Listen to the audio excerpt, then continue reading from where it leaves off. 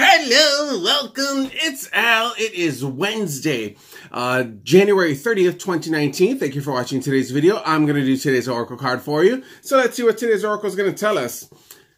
Let's see. Let go of self-judgment and blame. That's heavy duty. Being impeccable, you take responsibility for your own actions, but you do not blame or judge yourself for anything. So what that's boiling down to is this. Own what you do. Own what you say. Own the things that come out of your mouth. And that means you have to think before you speak. That means you have to pay attention to what you're trying to say and never open your mouth out of anger. All kinds of nasty things fly out of our mouths from anger. That can only cause problems. So really think before you speak. Happy Wednesday. Bye.